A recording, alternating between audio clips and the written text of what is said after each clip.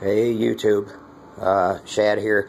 I just had some friends that were asking about my homemade aluminum brake, so I just wanted to do a quick video here so I can show you guys what it is. It's basically a 1x6 and a 1x4 that are hinged together, and then I've got some aluminum reinforcement, and I've got some piece of angle iron with a 1x2 screwed into it, so that lifts up and it screws down with some small lag bolts. You can see the aluminum in it, and then with the hinges you get it so that it can bend and break. That's it. There you go.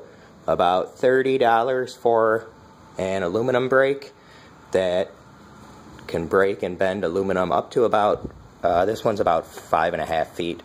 I don't know if you'd want to go anything past that with the more or less cheap construction, and I generally get pretty professional results out of it. Alright everybody, take care.